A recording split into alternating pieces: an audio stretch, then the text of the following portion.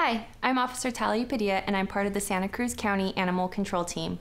Every year, dogs suffer and die when their guardians make the mistake of leaving them in a parked car, even for just a minute, while they run an errand.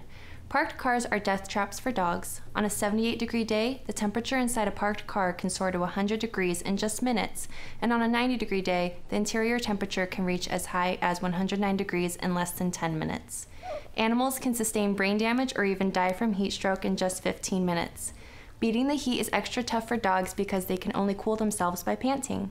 If you see a dog left alone in a hot car, take down the car's color, model, make, and license plate number. Have the owner paged in the nearest buildings or call our animal control team at 831-454-7303 or call 911. Have someone keep an eye on the dog, and please don't leave the scene until the situation has been resolved. Thank you for caring for the animals in our community.